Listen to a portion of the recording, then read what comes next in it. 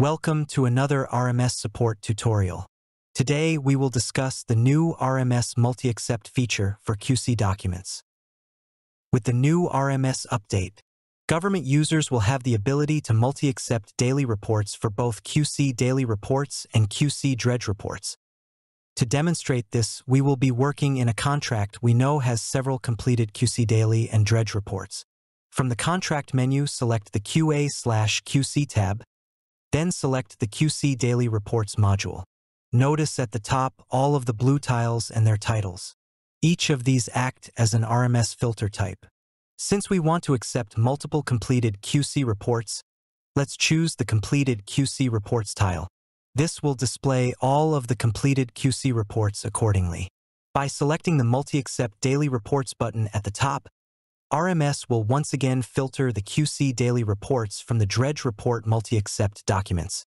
Notice the QC report status that indicates the document package PCF status. RMS only has the ability to show one document package status at a time. RMS may also display an accepted status if a previous document package was created and not completed before this update.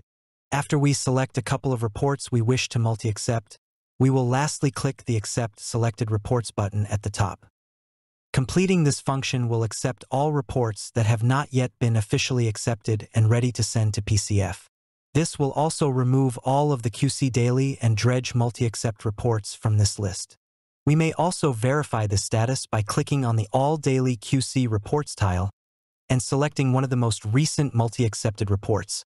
Now we can see the status of the document package as accepted documents ready to send to PCF.